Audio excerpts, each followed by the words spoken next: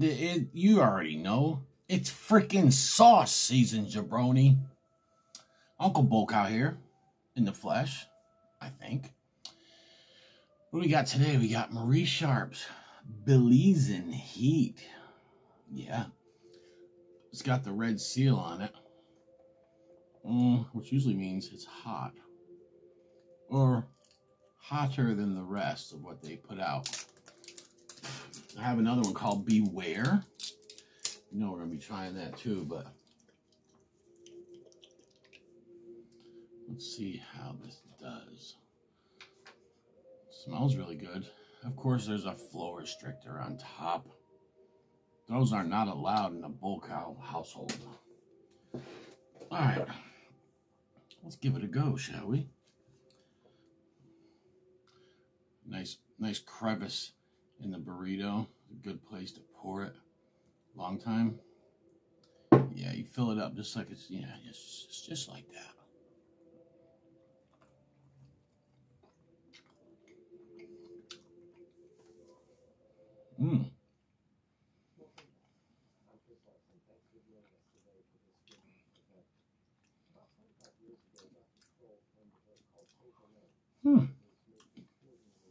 Tastes a lot.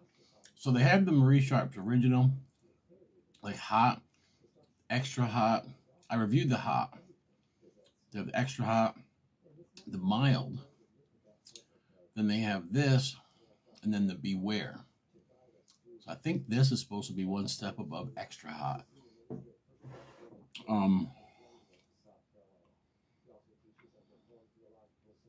Not sure.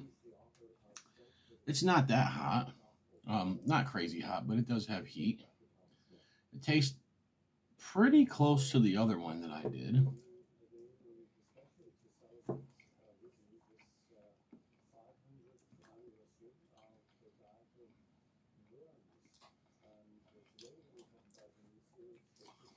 It's made from habaneros and carrots.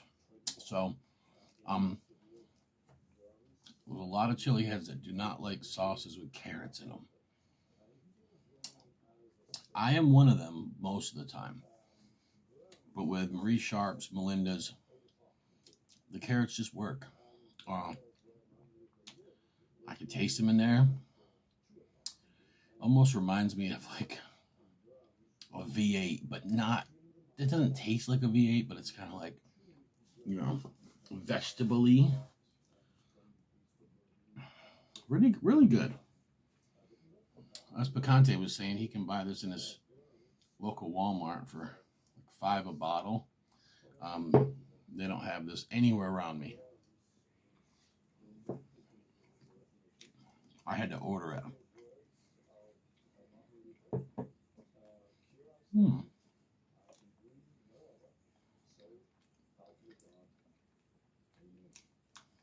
Really good flavor.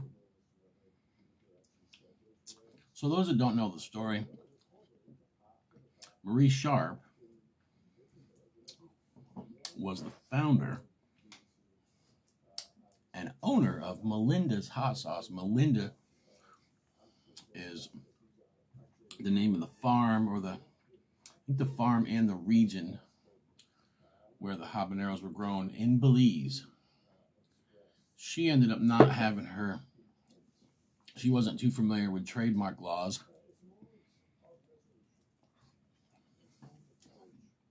So sometime in the, not sure what year, I'm not going to say a year because I forgot. Quite a while back, these two brothers that were distributors for her, for Melinda's Hot Sauce, actually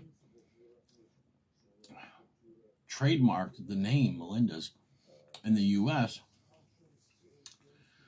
and started,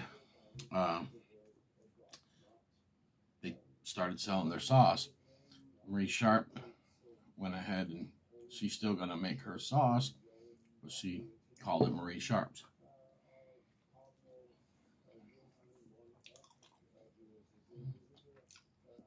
And that was pretty grimy of them to do that. I know one thing, Melinda's used to be better, and I'm not sure who owned it in 97, 98. But even if these guys owned it, they probably use local habaneros. Listen, let me explain something to you. You have a hot sauce company. You have your own farm. You got growers down the road and in the next county over that grow for you. Them habaneros are picked and they're brought in for processing. Nice, thick green stems, fresh. That sauce is going to have a lot of essence. It's going to taste, whether you're doing a ferment, especially if you're doing a ferment, but whether you're doing a ferment, a cooked mash, anything, even a smoked sauce, the taste of the habanero is going to still come through. Okay? You start getting bulk habaneros from Mexico, when they come in, the stems are black and all shriveled up. The habaneros are just these big, huge, really thin-walled, kind of a pale orange color instead of a bright, deep orange.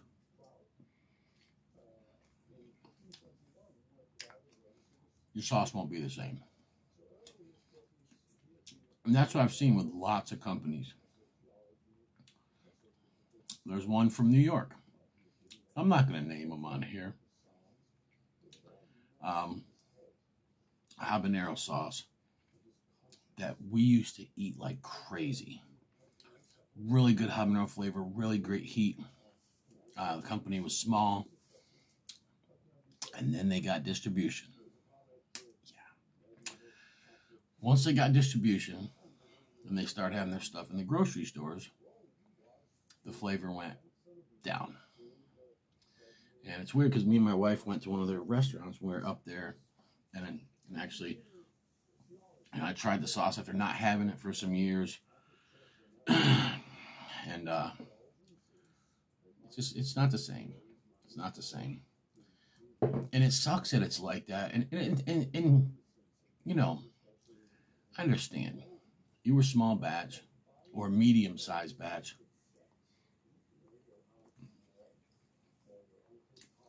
For you to go commercial,